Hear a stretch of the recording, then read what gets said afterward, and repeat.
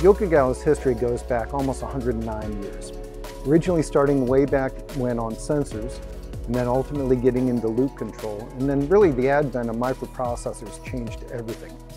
Fast forward into the 90s, out come vendor agnostic computers, so now we're able to develop a whole bunch of complementary applications, advanced controls, historians, simulation, and then with Yokogawa, we've even evolved further all the way up into the MES and the ERP space.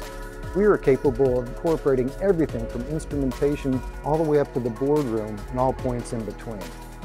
We now have the ability to help you as you go through evaluation, development, engineering, construction, go live, operation, and even evolution of the plant's IT and OT.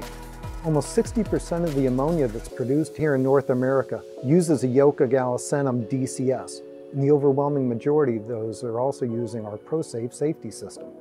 During the evaluation of project development, customers are having to struggle with spreadsheets and accounting rules and models to determine what's going to be the profitability of what they're going to create. KBC, which is a division of Yokogawa, can completely change that paradigm, allowing us to model the entire supply chain as to where I can literally make a change in that model and see what's going to be the economic impact of that. Clients can clearly see now critical metrics like carbon intensity score and net profits. And the beauty of this is now we've created a model that ultimately will become the digital twin, allowing an operational plant to test any kind of changes before they're actually implemented into the plant. So we hope this will work now becomes we know this will work.